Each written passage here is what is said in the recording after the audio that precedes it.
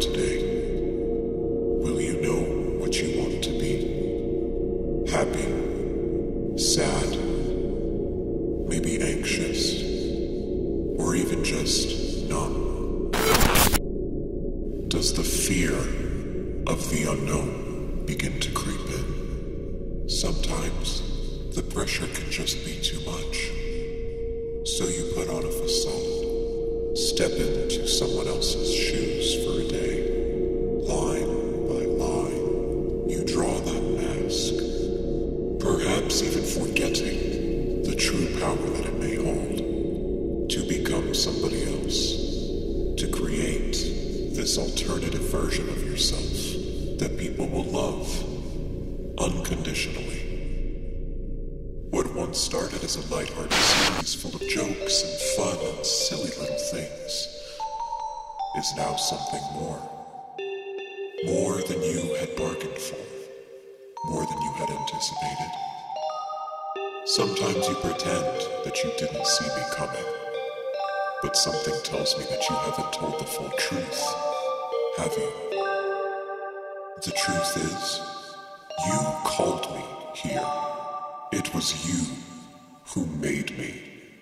It was you who allowed me to get stronger, to latch onto something so successful of yours that when it came time for me to be recognized, you shut me out.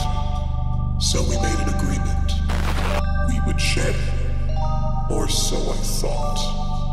All I ever wanted was my day, my one day that I could finally come forward and be seen, admired, recognized for everything I had done for you. But you got tired of me. Your ego inflated. You got greedy, and you began to steal things from me. So I decided to take things into my own hands. I created a place for you.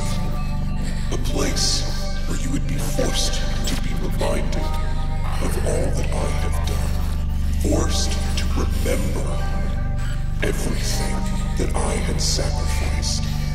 The humility, the jokes. 1 year, 6 months, and 10 days. We have been doing this. When we had first started to disagree, I split off for a while. Long enough to make my own hiding place. Somewhere that I could get a better vantage point. But even then, you couldn't leave it alone. Leaving all of those messages, encrypted links. I bet you thought you were real clever. You've been building this narrative for so long, and all the while, I have been the villain. At least, that's what you want them to believe, right? And you did make me, after all, so why don't I give you what you want? Why don't I give them what they believe in? You have left me no other choice.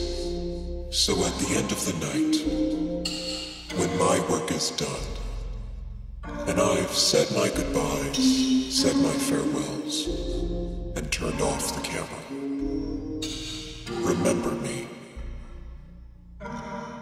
Remember that I did that for you.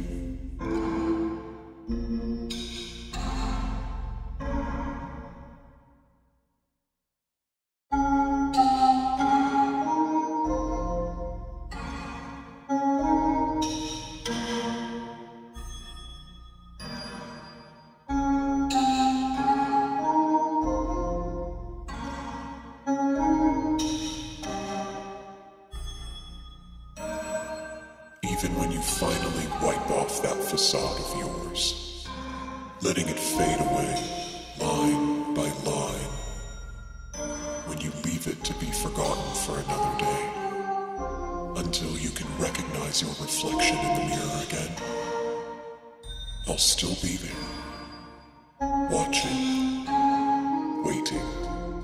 I will be the one pulling the strings. I will be the one that leads.